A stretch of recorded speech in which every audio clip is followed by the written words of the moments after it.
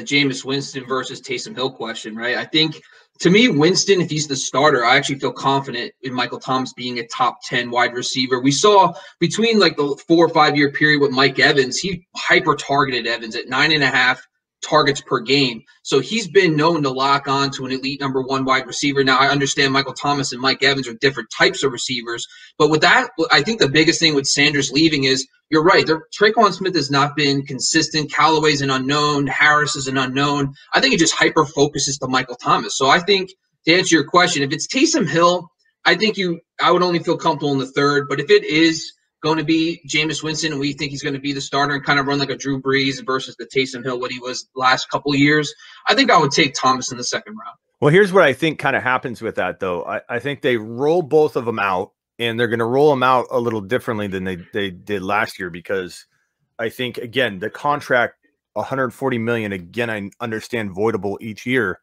but you don't offer that someone as a fake promise just to get them to sign for a year. Like, they have some hope, even if it's not, they don't trust him that much, they make it voidable, some hope that he's going to be the future. And so I firmly believe that they will, if they do choose Winston, which I don't think is a foregone conclusion, it'll be from the 20 to the 20, and more so than we've ever seen before. Inside the 20s is Taysom Hill territory. What that does to Winston's confidence, what that does to Winston's production, what it does to the game flow, which all the momentum will be in Taysom Hill's corner, because whereas Taysom Hill dominant